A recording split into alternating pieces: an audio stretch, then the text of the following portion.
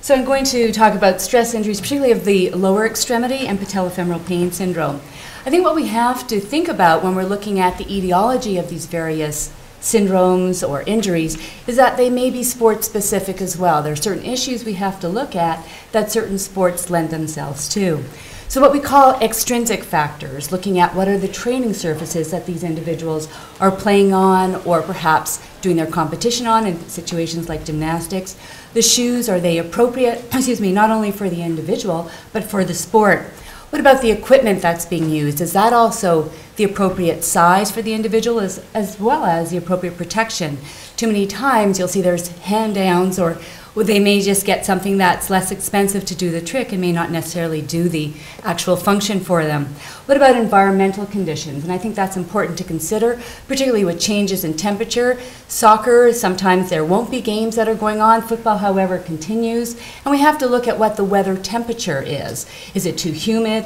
Are they tiring because of that? And also altitude situations with many of the traveling teams that are out there now.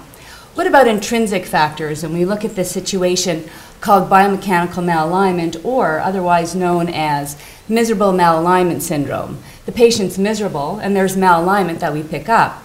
And I'll get to that in just a second to further explain that. Is there a leg length discrepancy? And that's a big issue. It's a small amount. It doesn't have to be more than 8 millimeters, but sometimes that can translate itself into other factors. Muscle imbalance, muscle weakness, are they equal on both sides in terms of the lower extremity? We look at agonist muscles and antagonists, the hamstring, the quadriceps. And what about flexibility? It's not just stretching before you do the activity, it's maintaining flexibility over time. We look at the lower extremity mechanics, as I'm talking about now, as we'll work our way up the lower limb. I'd like to just go to the hip for a second and look at the angle that we're looking at created from the hip area down to the knee. And we look at these little angles that we're talking about here called Q angles. We don't commonly measure it, but certainly we can see by the angulation, with females tending to have wider pelvises and greater genu valgum than males, we can see that there may be more excursion of the kneecap with that, hence the malalignment. And what's going on further down the foot? Is there pronation? Is the person falling in? Or supination in terms of rolling out on the outside of the foot? It's all connected. As I always say to the patient, the shin bone's connected to the knee bone and the knee to the hip, and it's so true. So let's look at some of this muscle imbalance in action. So let's look at this in motion, and hopefully it should start. Oh, let's try here. There we go. So look at this in motion as we're going through. Look at this individual. This is a patient who presented to me with bilateral knee pain. And so we decided to get her on the treadmill, and you can see why she's probably having some discomfort. And this is certainly in terms of her biomechanics. Do we tell her don't run? No, I think we have to work with her on this and see how we can help her out. But certainly you can see going from the knee and then what's tracking down, following her foot, how she pronates, see how she falls in there. And then trying to help her out with all these mechanics. And look at her knee muscles as far as what we're looking at in the quadriceps area. So let's look at that now as we took a look at her feet and then working up to the shin. And we're looking at what are the stresses onto the shin itself.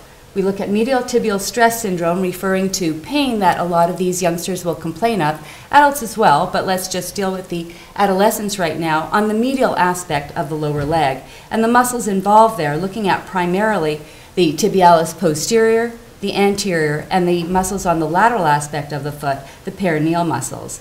And what happens if they continue on? And that's when we look at the stress fractures. The common type of shin pain occurring in females more than males tends to be the tibial stress syndrome.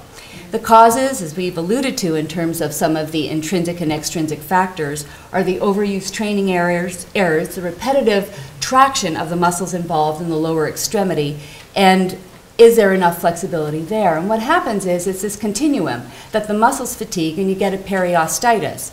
That can no longer hold up in terms of the activity and you end up with fatigue of the bone, and then a stress fracture occurs when the periosteal resorption in response to this periostitis outpaces the lamellar bone formation.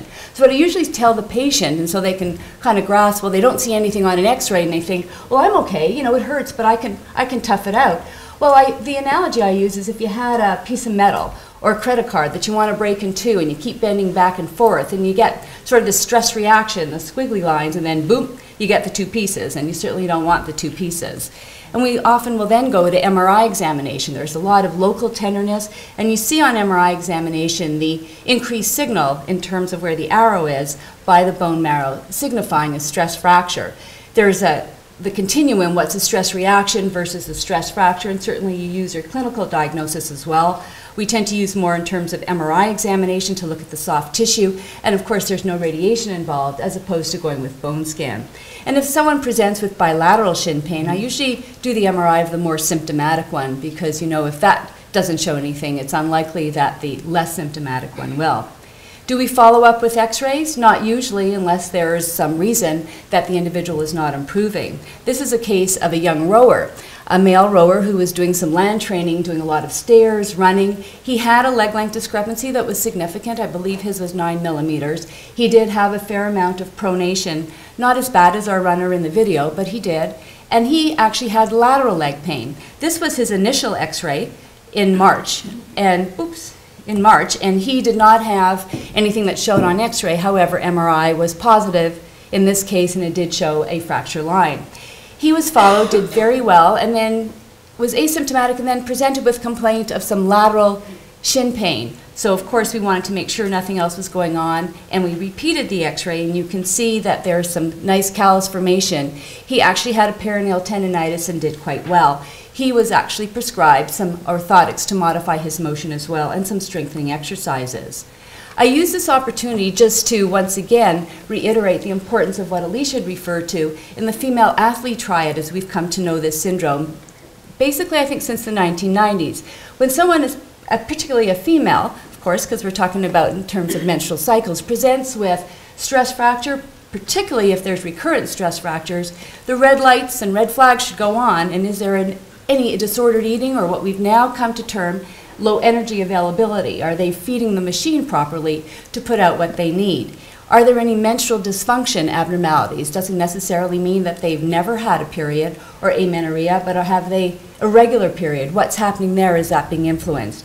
And what about skeletal problems, any osteoporosis or osteopenia? Because at this stage, they can still lay down new bone. So I just put that out there as it's important for us to remember. When we're looking at treatment for these two type of conditions in the lower limb, as far as the shin is concerned, usually athletes with tibial stress syndrome can continue to train, but at decreased level and decreased impact. So perhaps if there's some mild tibial stress syndrome, that we will put them at rest from impact activities for 2 weeks, but to continue modified cardiovascular fitness in the sense of non-impact, such as the bicycle, swimming, pool running with a flotation device works well, stretching and strengthening of the involved muscles, and certainly that's when physical therapy comes into play, and orthotics, if indicated, to modify the motion in the feet. For a stress fracture, an impact-free period of 6 to 8 weeks, despite the fact that the parents and the children will usually try to negotiate with you, but I can only say the bone has its own agenda, and talk to them in terms of possible repercussions if they decide to continue on, but usually the pain stops them. I usually have the individual placed in either a pneumatic walker boot. It's usually easier to get around school and they feel comfortable with it. Some of them it's the in thing, as well as, or a tib fib air cast that goes up to the upper part of the lower leg, but they can still bend their knee, and they usually find that quite comfortable as well. Once again, it's an opportunity for us to address the nutrition, their hormonal, and what is going on with their bone density.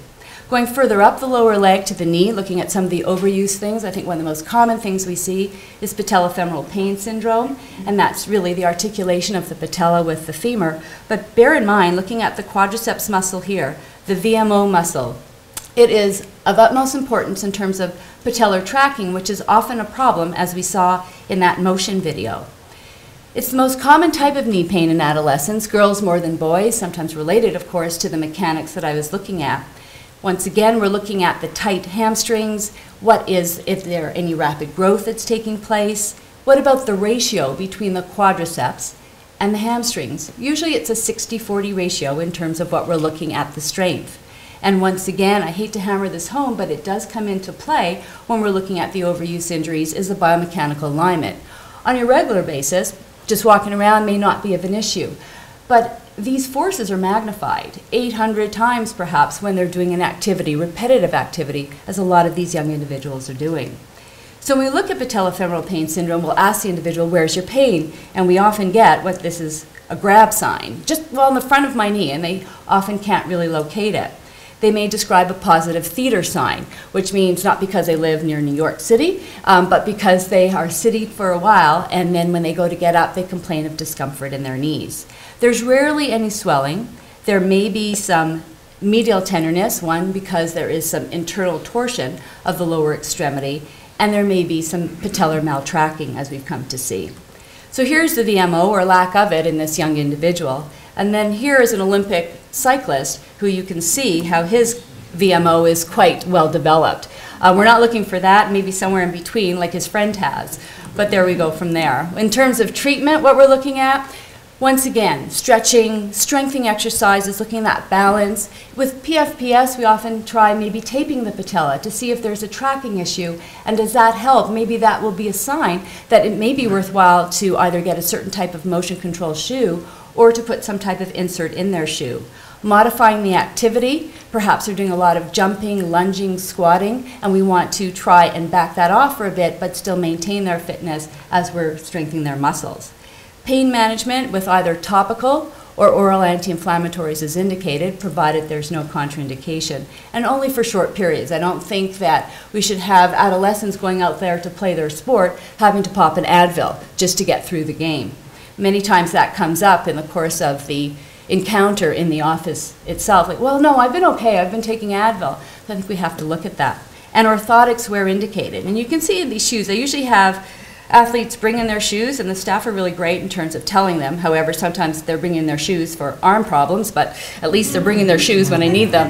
And so you can see here, when I look at the back of the shoe, everyone will say that they tend to roll on the outside. Well, what happens, whatever goes in has to go out. And when you look here, if you look at this shoe, you can see if you take a point from midpoint here to midpoint of the heel, how there's an angle there, it leans in. This case was actually a little bit more on the right than the left when you actually saw it, and this person actually had a leg length discrepancy with the right leg being longer, hence it was falling in more every time they were making contact with the ground. Orthotic devices, there's many of them out there. I don't think they work for everybody. I don't think all of them work for everybody, and it's important to see what worked for someone in the past if they want to go with that or what didn't work. And it's basically used in both cases of a pronated foot, as we see up here, as well as supinated, someone going on the outside of their feet. Varying degrees are prescribed for this, and it is a bit of an art in our science of medicine. So let's look at some of what we call osteochondrosis, which is specific to the adolescent age group, and we're looking at the pediatric age group. This is a traction apophysitis of the tibial tubercle, and it's caused by the repetitive trauma to the anterior knee, usually by overuse activities, a lot of activity during the time of the growth spurt. Boys usually ages 10 to 15 years, and girls a little sooner, ages 8 to 13 years, and these are rough estimates. Usually they complain of anterior knee pain. There may be some swelling over the tibial tubercle. It's aggravated by the activity, subsides after they've stopped. Over the next day or two, they're okay, but of course we know oftentimes they'll get back and do something else. And there may or may not be some bruising that I've seen on some occasions, kids that have continued on through, and perhaps they've caused a little bit more traction on that area. 80% are unilateral, but certainly you get the cases that can be bilateral. X-ray, unless you're concerned that something else is going on, is often not indicated, but certainly in cases that you can see that they may have, in terms of looking at the tibial tubercle, sometimes there may be a little bit of fragmentation in that area as well. And this is usually self-limiting in terms of the activity. You modify the activity, but also as far as growth is concerned when that apophysis is fused. Treatment is, as I'd mentioned, the rest of the modified activities, ice massage, of course, anti-inflammatories as indicated, and infrapatellar strap. There's various ones out there, and the idea is similar to what we'll do with a tennis elbow to stop the vibratory sensation going to the most symptomatic area. And usually the individual will try it in the office and just watch how they're placing it, and they'll say, oh yeah, that feels better. And usually they're then more likely to use it. Certainly, once again, looking at the strengthening and proper stretching, but not just before the activity, on a regular basis, and the biomechanics assessment, because that can lend itself to it as well. There is another type of apophysitis that occurs, and not to forget about it, in the anterior aspect of the knee, less common, but still out there, called Sinding-Larsen-Johansson disease. And by and large, these are called diseases, but they are conditions, and I think that's important to explain to the patient. And this usually occurs, well, not usually, it will be at the distal pole of the patella, and it occurs about age 10 to 13 years in both male and females. And there's swelling and pain at the inferior pole of the patella. And the treatment is similar to that of Osgood-Schlatter's. However, sometimes I've found that some individuals prefer a neoprene knee sleeve with a patellar opening as opposed to the infrapatellar strap. So you see which works best for them. Some of them prefer the strap also because it's less bulky. So we look at the injury prevention guidelines. I think a lot of the situations on the left have been talked about in the slides just before. And I think what I'd like to stress, though, is the adequate recovery. And to let these individuals, both the parents and the children, know that not to play when tired or in pain, and to vary the sports. I think too often now people are on track for one sport, and it's not just what they're playing in school. They're doing the travel team, they're on the development team, and I think we really have to get back the message that we need to vary the sports, so not having the muscles contract the same way all the time. And I think it's also good for the psyche, looking at the psychology of it, and making sure that our adolescents and young athletes are prepared as far as nutrition and hydration. And our job, not the media, not the television, is to take time to discuss and educate both the parents, the children, and the coaches. Thank you.